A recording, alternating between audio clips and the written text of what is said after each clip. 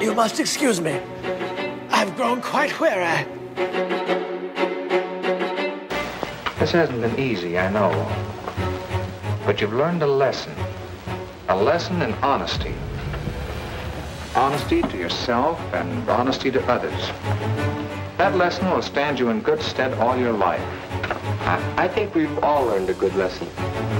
I've always heard that honesty is the best policy. Now I'm catching on to why that's so, to why that's so, to why that's so, to why that's so, to why that's so. Greetings, dear listeners, and welcome to yet another premium episode of the Tales from Aztlantis podcast. I am your host, Kurly Tlapoyawa, here with... Tlakatekatl. That's me. That's you. So tonight we're going to switch things up a little bit. It's a premium episode. I'm sitting here. I'm sipping on some JD. What do you got there? Tequila. I just got this for my birthday recently. Oh, happy birthday, man. That's right. Thank you. Thank you. So, you got to keep it real, man. You hear that? So what'd you do for your birthday? Well, just really hung out with the family.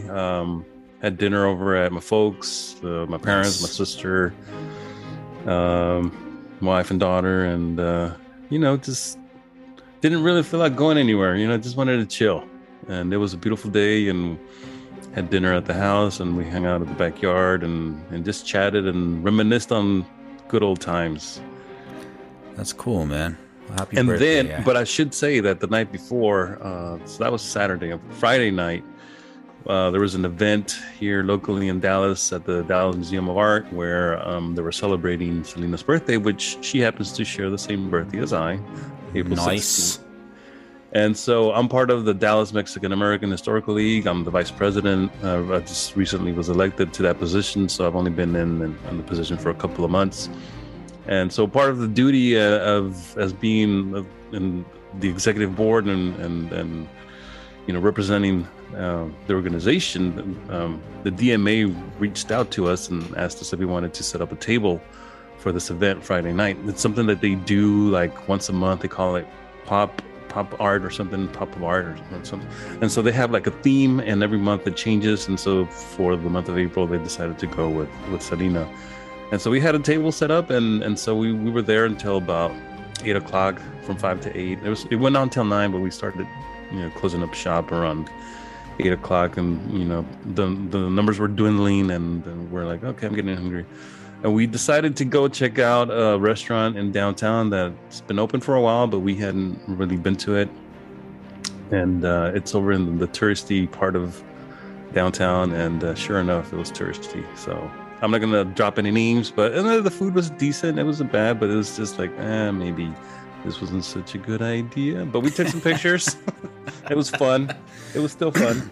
What are the touristy parts? There's the so you have West End, several. or... Yeah, well, the West End has been dead for a long time. They're really trying to bring it back. Yeah, I mean, it's been pretty dead for a very long time. And then there was the other part more towards downtown that I'm probably thinking of. Well, the one that's more going towards the east end is Deep Ellum. Deep Ellum, that's what I was thinking of. That's still a very popular area, and a lot of restaurants, bars, clubs, and a lot of venues. And so, but we went more towards the south end of downtown, over near the convention center. And there's a new hotel that opened up a few years ago called the Omni. It's very popular with a lot of the tourists and a lot of the conventions, because it's right adjacent to the convention.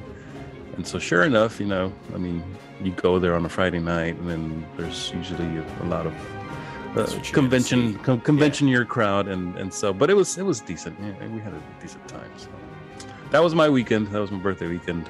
So I can't complain. I spent it with my family, and we had a great time. That's cool, man. Well, salud. Salucita. I'm just going to get slowly inebriated throughout the night. Get wasted. Well, we being you and I, just took a little road trip through Texas. And I flew in on, I think it was Friday I flew in. Right. And you picked me up.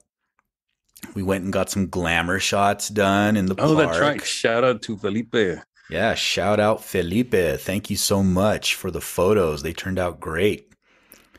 And then we went to that art exhibit, the Printing the Revolution art exhibit. The Amon Carter Museum in Fort Worth. Yeah, that was dope. I hadn't been back to Fort Worth since I lived there, so that was interesting. What's like 20 years, right? Yeah, 21 years, 20 years. 20, something like that. That's a long time.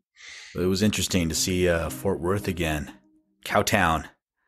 But where the West begins. Where the West begins. And the neighborhood I lived in was called White Settlement. So. That's right. You pick them just right, don't you, Kurly? Well, what was funny is it was all Mexicano and Asian.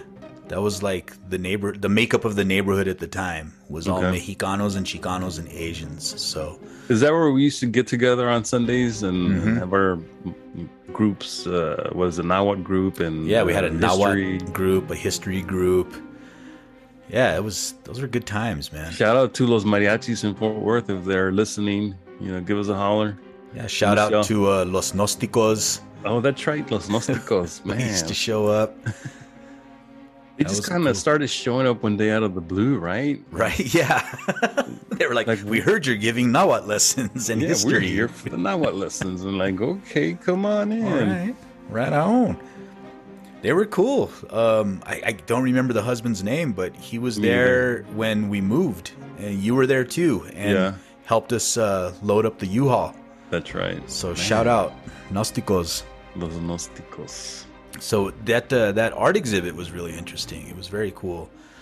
The tour guide that was leading the tour, we were not on the tour, just to be clear. There was a tour going on, and it was just interesting hearing this let's just say a non-Chicano talking about Chicano art history and Chicano history in general, right? Because they were asking him questions like, what does this mean?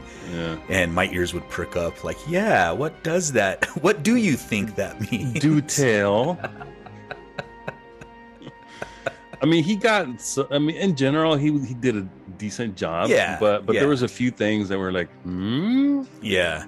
Well, he read the book, I'm sure. If you're going to give the tour, you got to read the book, right? Or go through some sort of training, I would imagine. And then we went back to your place. I got to meet the fam, which was very cool. I'd never met your family before. That's right. Yeah. That was dope. And then we just packed up and we headed down to San Marcos. Down to the valley. And that was a cool drive. We passed by a bunch of Buc-ee's. The thing that got me with that drive, though, was the amount of anti-vaccine billboards that I saw. I wasn't paying attention, but tell us more about that. So we passed a few. I counted at least three or four, and they all had the same message. It was like a syringe, I remember the syringe. Supposed to be the vaccine. Right. But on the top it said, "Don't be bullied. It's your choice." Right. So all of a sudden all these right-wing Texans are pro-choice all of a sudden. It's my body.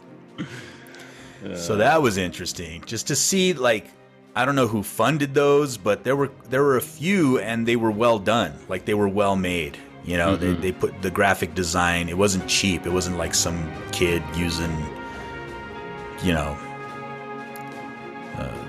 Photoshop or something. What's the free version of Photoshop? Yeah, what is that called? Canva.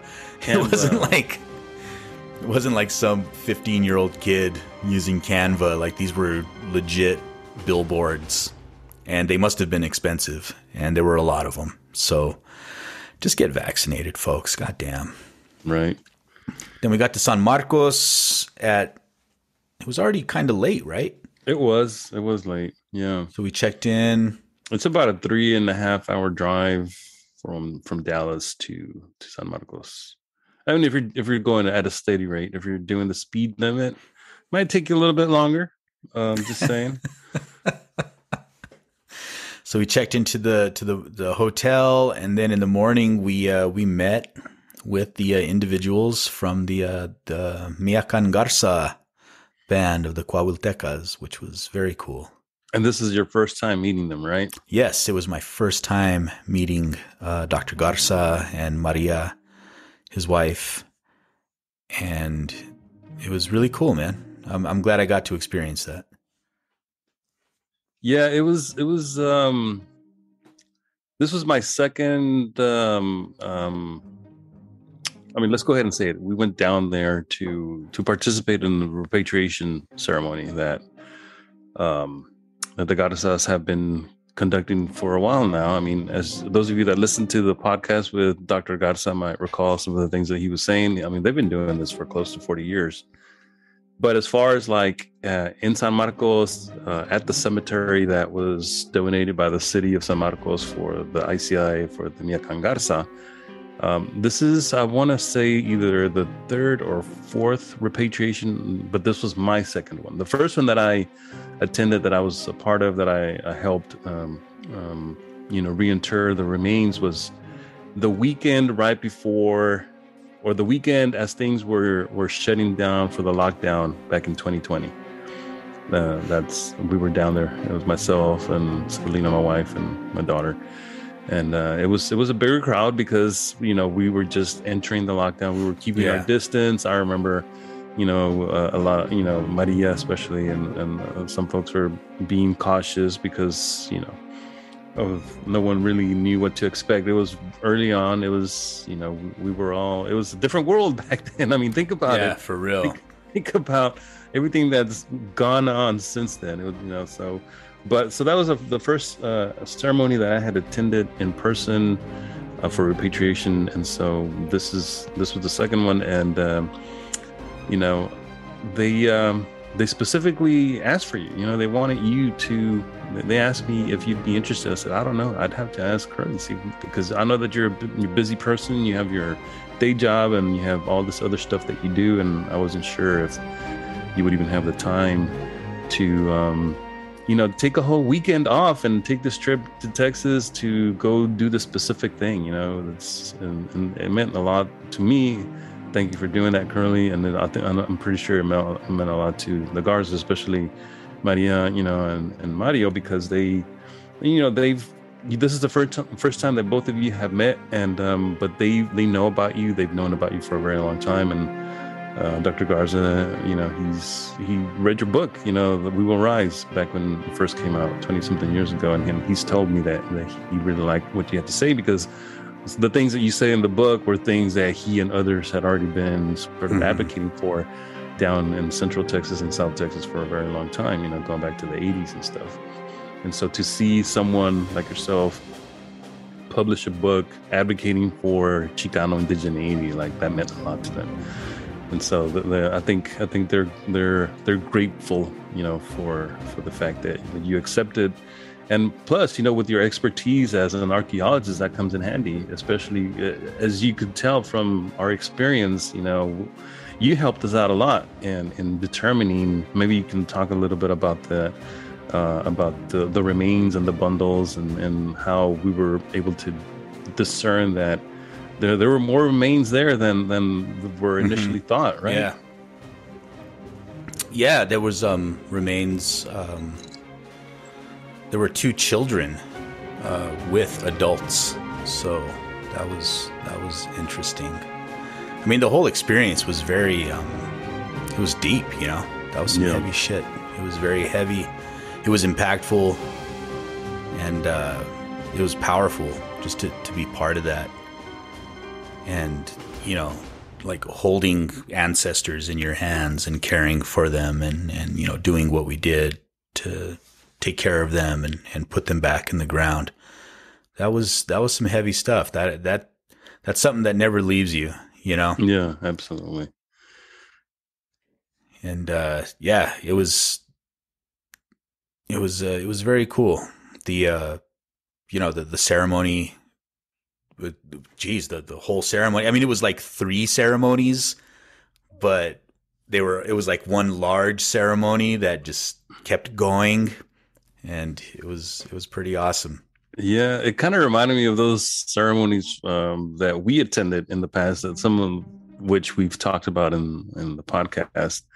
It was similar in nature, where it begins the night before, the day before, and then it carries on throughout the night, and then the next day you think you're done with the ceremony, but it's still going on. Yeah, for sure. You know, it's like it was something. It was, I mean, it wasn't the same, but it was similar to that. You know, like this experience of having to go through this process over a number of days because of the circumstances, right? I mean, this was a closed ceremony. It was only a handful of us that were asked to attend because of COVID protocols. You know, the Garces are up there in age, and they're taking care of themselves and protecting themselves, and you know, and so it was reasonable that it was just going to be, you know, a few of us, and that the ceremony was going to be truncated. It wasn't going to be a complete ceremony like it should have been, like they've done in the past. But I think that, you know, considering the circumstances,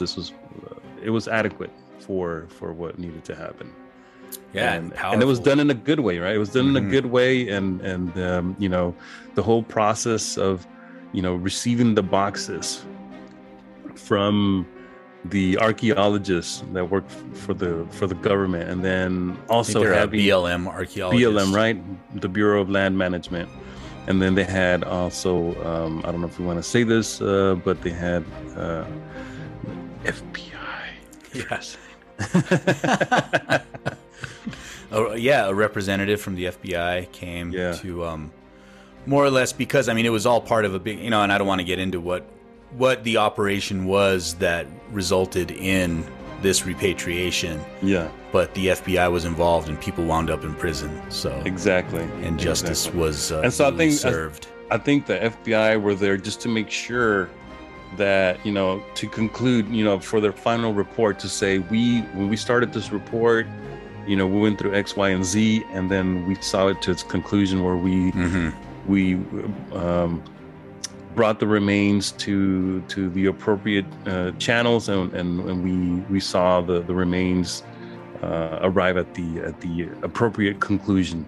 And so that I mean, they needed to be there just for that reason. And they were also very respectful, right? And let it be, and they let it known at the very beginning, like, if I can't be here, I'll leave right now, no problem, you know.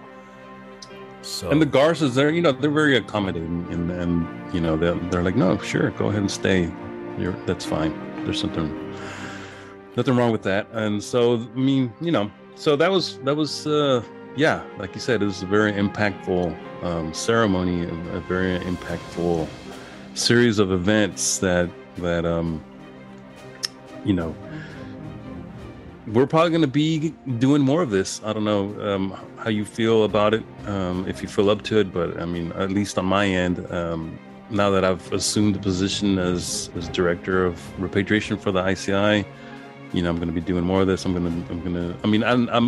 little bit versed on NAGPRO, like the very basic stuff, but now I feel like I'm going to have to really get deep into the weeds of it all, and study more cases and things like that, just so that if I ever need to, you know, make an argument for remains, at least I'm prepared to a certain degree. There's a good intro workshop that the National Park Service has online. It's like 2 hours long. It's 2 parts, but I'll send you the link. Okay. It's free. You just watch this presentation, right. But they go through a lot, and it's really useful. And doesn't the Association for American Indian Affairs also have, I mean, that's one of the major things that they work on is repatriation affairs. And I think they also have workshops on their end that we can tap to if necessary. For sure.